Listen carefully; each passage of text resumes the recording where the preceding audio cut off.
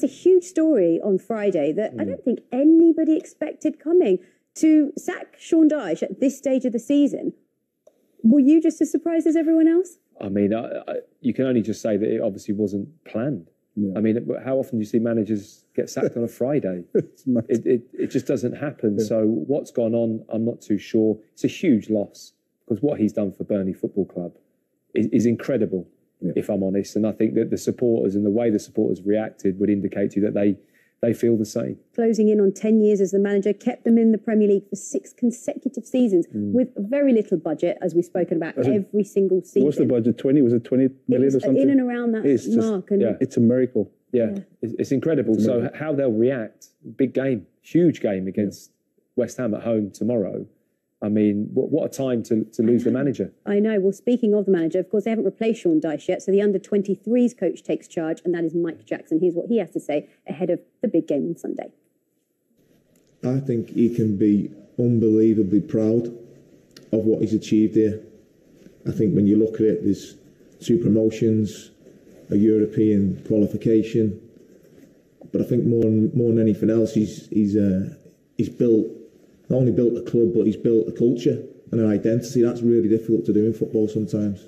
It takes time, but it takes someone knowing what they're doing and know what they want. I think the job he's done, I think you only have to listen to the interviews yesterday from some of the managers, from his peers and what they said about him. And I think that says a lot about the guy himself.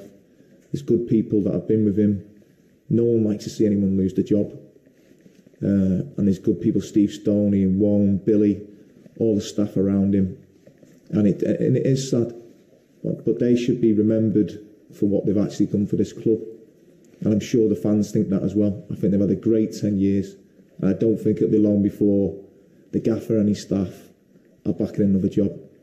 Well, as we said, it's a really tough time for those Burnley players because many of them have only known Sean Dyche. I know they obviously would have been in and around Mike, but it's a big ask for anyone to come in and try and save this team, is it not? Absolutely. I mean, I think he's spoken brilliantly there, and how he spoke about Sean Dyche is absolutely spot on. Yeah. So I mean, I'm sure the players will relate to him, and I'm sure he won't move away from what Sean Dyche has been doing because it's ingrained in these players. They're so well drilled, they're so well organised, and whether or not they'll want to stay up this Premier League season for him.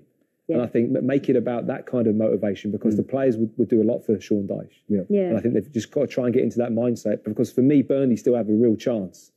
And I think, tomorrow's game is a huge one. Do you think they have a big chance to then send Everton down and secure safety themselves? It's a difficult one because Everton, again, the result against United gave them a lot of confidence. And but they mentioned there about the culture. That was so important. So those players are in grind, and it's in their blood, it's in their spirit about fighting for Burnley. So I hope they stay up because I really like Sean Dyche, and I've watched him over the last few years, and it's not been easy for him, but he kept the team, and I listen to him, the way he speaks with humility, and you can see in his team the way they play, and they give everything, they're honest players.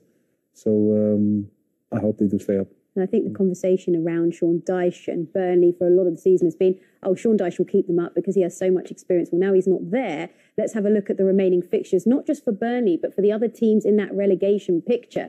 Again, we looked at the battle for fourth and to secure Champions League football. Is there a fixture list that you think is favourable, as in for Everton and Burnley? Because I guess those are the two that are looking to avoid the drop. At first glance, I look at Everton's and think that's tough. That's a tough group of games for Everton.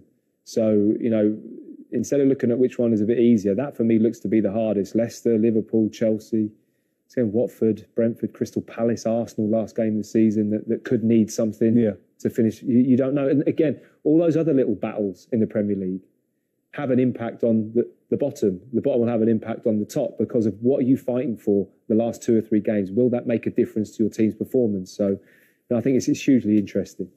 But Everton, Matt, you see they've got I looked at their players the other day, they've got enough players, quality there as well, that you think they should be produced at the end and keep them up.